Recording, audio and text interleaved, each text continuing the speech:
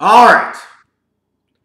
It feels like we need to have just a little teensy-weensy, itsy bit of a come-to-Jesus moment here for some people out there. If you really think that Brock Lesnar, a WWE contracted wrestler, who is the company's Universal Champion on the Raw brand, went rogue style to UFC and went into business for himself, then you are absolutely, totally insane. Completely and totally have lost grip on any shred of reality whatsoever. Ding dong dum dicks! The WWE knew Brock Lesnar was going to be there because they probably helped plan the whole damn thing. And most certainly because it involves Brock. And Vince has this uncanny hard-on for this guy. He was in on it. He knew it. And he signed off on it.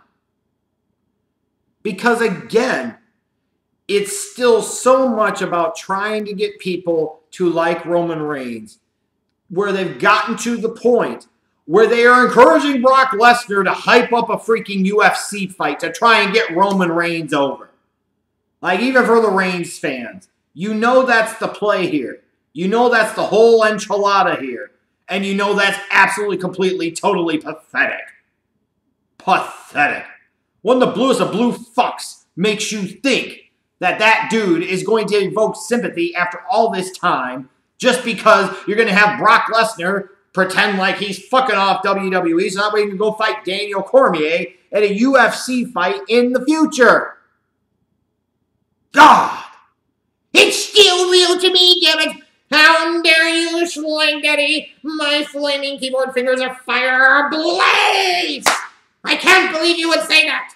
I took just enough time away from New Japan to sit there and shut the hell up! It's fake! It was scripted. It was planned. And how pathetic it is that UFC now does professional wrestling better than WWE or any damn body else. That's sad.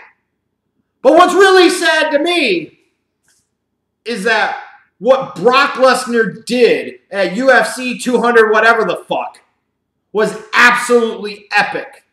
Where the hell is that Brock Lesnar in WWE? Now think about it. This dude's been back with the company now for 3 times longer than his first run was. He's been with them over 6 years. I mean, not totally if you count all the freaking time off, but you get what I'm saying. And you watch on Saturday night as Brock Lesnar walks in looking big and badass with a suit. Looking like a big deal. Looking like a badass. Walking like a badass. Conducting himself like a badass. Even his posture oozed badass. And he proceeds to cut in and cut a promo better than anything Paul freaking Heyman has cut for him for at least the last 3 damn years. Where the hell is this Brock Lesnar?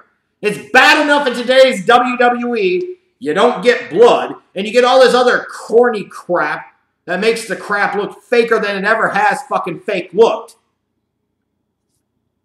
You gotta have something that the people can say, I can believe in that. I can feel like that's real. I buy into that. I want to see that. And Brock Lesnar has so many people buzzing about him and Cormier in the freaking future. Part of the reason is that he's a bigger draw for UFC than he is a WWE, and that's true, period. But it's because people can buy into the fact he's not sitting there bitching to the authority, be like, I want myself a title shot. I want to have a fight, pretty please, with Suga on top. Well, I gotta get a #1 contender's bout first because I need to establish himself. Ah, screw that! He's coming in, he's dominating, he's taking over, he's kicking ass and taking names. That's what the fuck Brock Lesnar should be. How the hell are you going to let UFC do Brock Lesnar better than WWE does Brock Lesnar? Fuck having a Paul Heyman with him. Have Lesnar come out in a suit and talk like this. You can beat that crap out. with all the other kiddie, stupid, hokey, lazy shit we get. This is something that people can gravitate to. This is something that the people can buy into. This is something that we can believe in. And as WWE fans, you got to go to freaking UFC to see it. It's stupid. It's ridiculous. What the blues and blue fucks is going on here? I want to see that Brock Lesnar. I want to see the true definition of an ass kicker, of a badass.